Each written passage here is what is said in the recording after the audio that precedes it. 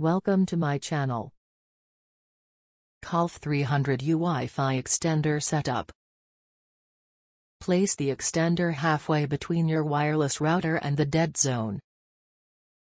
Ensure that the extender is within the wireless range of your wireless router.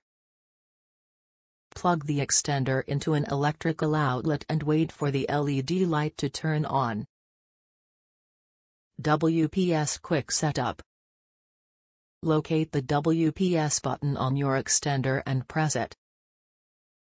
Within 2 minutes, press the WPS button on your router. The connection will be established when the LED on the extender becomes solid.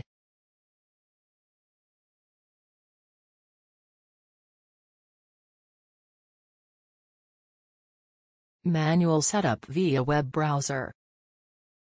Connect to the extender's network.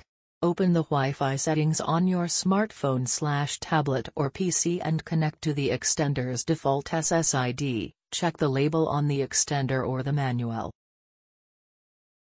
Open a web browser of your choice. Enter the extender's IP address 192.168.10.1 in the address bar.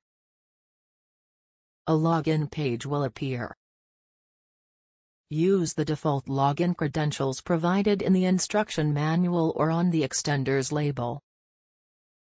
Follow the on-screen prompts to set up your extender. This will typically involve selecting your existing network and entering its password. After configuration, save the settings and allow the extender to reboot. If you want to switch between repeater and AP mode, access the extender's interface through your web browser and select the desired mode from the settings. Once set up, connect your devices to the extender's network using the new SSID or the same SSID as your primary router, depending on your configuration.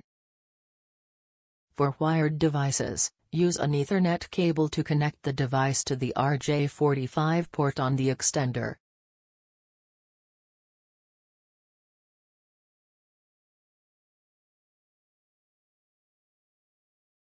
Thanks for watching.